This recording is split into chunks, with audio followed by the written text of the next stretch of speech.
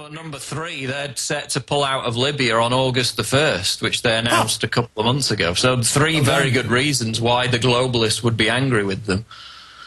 As usual, total precision from Watson. I want you to continue on that with Bob Chapman, but finishing up with Robert. What are your comments on that? That was what I was talking about earlier, that your government had been getting really crosswise with the establishment with every move they were making. Yeah, there's 99% of the time they follow the plan. But now there's elections coming up, and you know, you divert a bit from the plan maybe for a while, and then.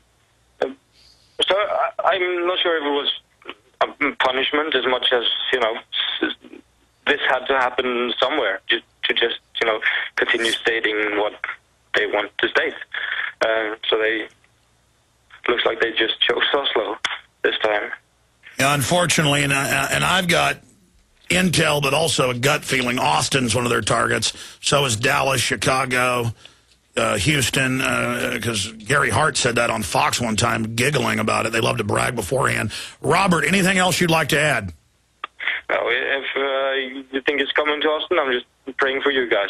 This is not good.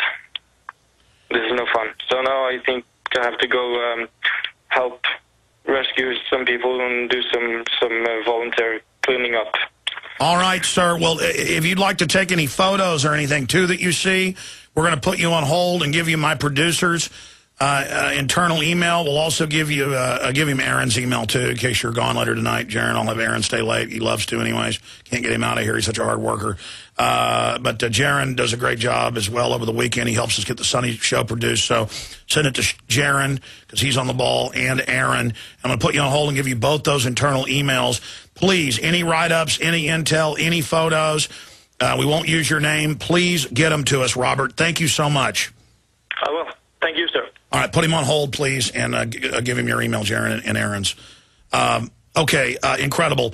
Paul Watson, again, more statements. Recap those points you just made, and then I want Bob Chapman to comment on those points you made. Well, just to add as well, Reuters are now saying that it's probably an alliance between Islamists and right-wing extremists. Of course, the guy who supposedly carried out the shooting was a blonde-haired Norwegian. And that's the script. Okay, that's it. That came out in Reuters. Absolutely. I told you. I saw it in the tea leaves from all the data I integrate. I could see the scripting.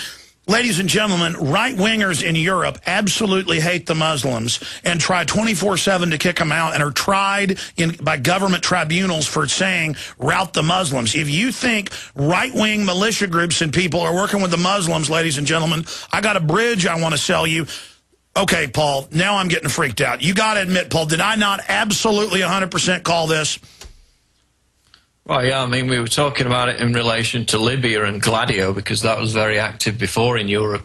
Kurt wrote a story last week saying, will they run Operation Gladio in Europe to demonize Libya?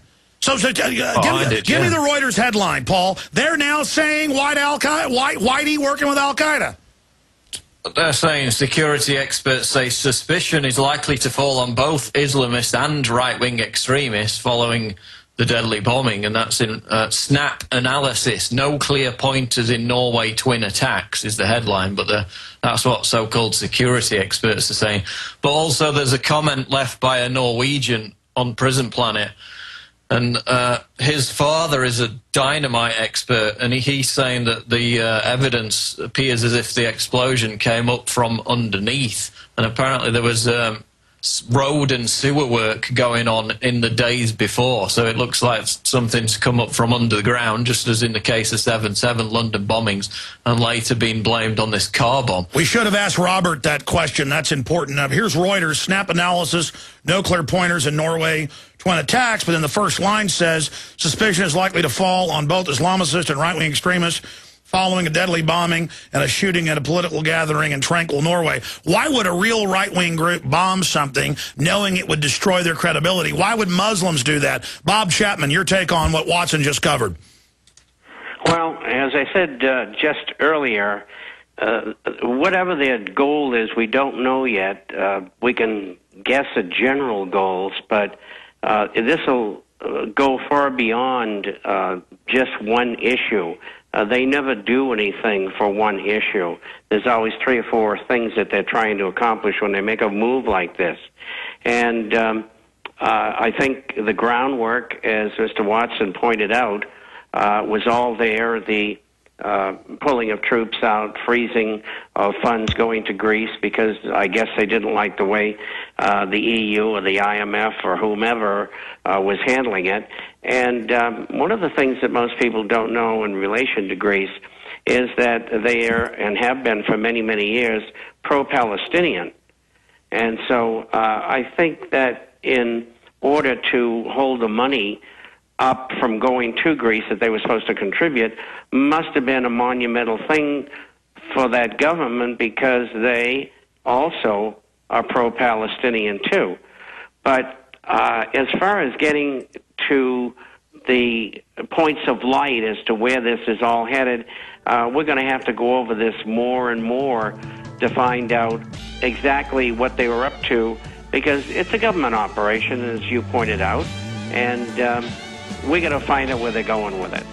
Bob Chapman, stay there. Paul Watson, final segment with him coming up. Then it'll be Bob Chapman, Alex Jones, and your calls as we go into overdrive. The main radio broadcast will end in about 9 minutes, and then we'll be internet streams only at Infowars.com and PrisonPlanet.tv. Paul Watson in this segment, we're going to let him go and let him get back to work with these breaking reports at PrisonPlanet.com. And the whole next hour, I'm in a whole hour of overdrive with Bob Chapman and your calls, 800-259-9231, and I'll be back live on the AM and FM dial this Sunday, 4 to 6 p.m. live for the Sunday transmission. Bob waiting in the wings till we start the next hour. TheInternationalForecaster.com. Gold is above $1,602. Silver above $40, continuing. We'll look at the economics as well next hour with Bob.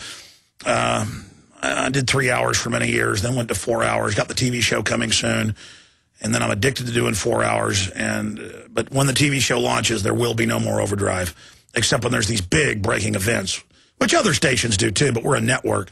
It's just the information is absolutely key here. Paul Watson, we got 4 or 5 minutes left in this segment. Break down everything you've covered. You've really given us a lot of key clues and tidbits. Then the fact this is a multiple event attack, it stinks to high heaven. You throw the blonde hair into it. It follows the scripting for white al-Qaeda reaching a fever pitch in the preparation. Well, what they're saying now is that it's pretty clear that this shooting that happened after the bombing is the main event. They're talking about 25 dead. And remember that this is being pinned on this 6'3" blonde Norwegian who dressed up as a policeman, tricked his way into this island complex dressed as a police officer by saying he was checking security after the bombing, and then started this massacre. And now they're saying that 25 dead are on the shore there. So it's definitely going to fall on the white al-Qaeda by the looks of it. But on the flip side, you've got this claim of responsibility from helpers of jihad, which has been reported by the New York Times, but has also been contradicted by others who are saying that this claim was never made. That's like helpers of Santa Claus. I mean, this is incredible. But the actual group that the New York Times is pinning it on is this group called, headed up by Mullah Krekar, called Ansar al-Islam.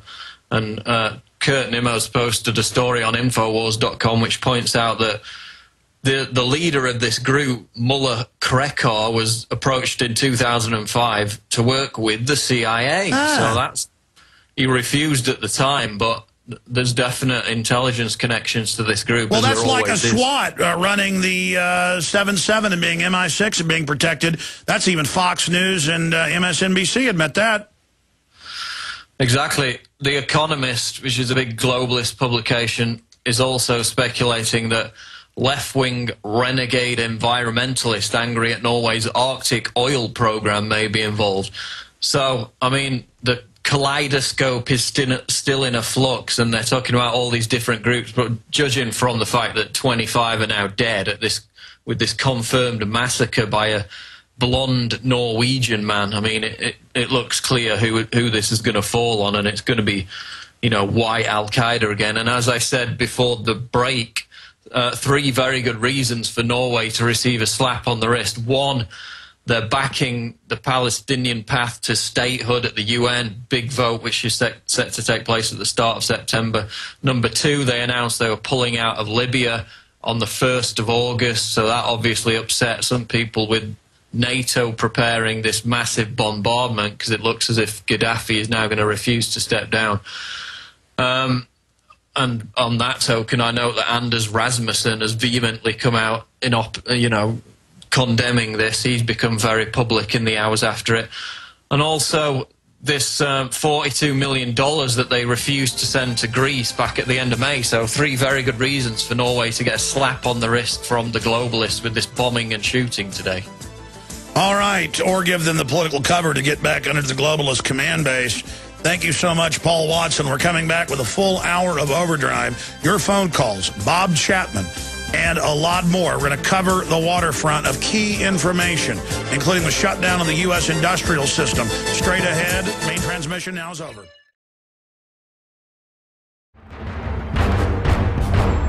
Ask yourselves, what are you doing in this time of great challenge? What are you doing to unlock minds?